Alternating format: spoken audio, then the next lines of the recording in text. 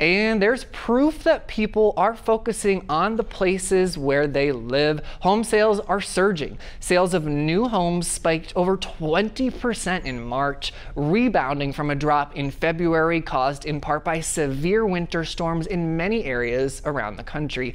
The median price of a new home sold in March was nearly $331,000, up only 8% from 1 year ago. The big jump in new home sales stands in contrast to sales of existing homes, which fell for a second consecutive month in March, a drop blamed on a lack of supply, which has pushed home prices to new highs.